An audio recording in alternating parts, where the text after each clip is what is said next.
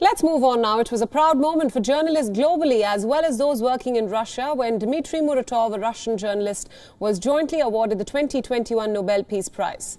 But just a day after the historic feat, Russia's Justice Ministry has added more journalists to the list of foreign agents. 9 journalists and 3 organizations were added to this list. The investigative group, Bellingcat, which exposed high-profile cases such as the nerve agent poisonings of Russian opposition leader Alexei Navalny and former Russian spy Sergei Skripal, are included in this very list.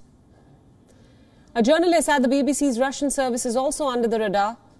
The government said that these journalists and organizations received funding from abroad and engaged in unspecified political activities. Стыдство. Этого нельзя делать. Это зачем? Это почему? Это медиа. Эти медиа имеют своих читателей. Надо уважать же людей, которые читают медиа. Надо же думать всегда не только о журналистах, а о том, что за каждым из них стоит аудитория. Muratov said that he asked government officials who congratulated him if he would now also receive that designation of a foreign agent, but did not get a reply.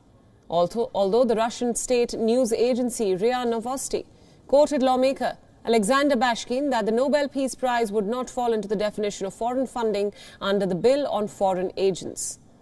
Muratov was one of the founders of the independent Russian newspaper Novaya Gazeta in 1993, which the Nobel Committee lauded for being the most independent newspaper in Russia with a fundamentally critical attitude towards power.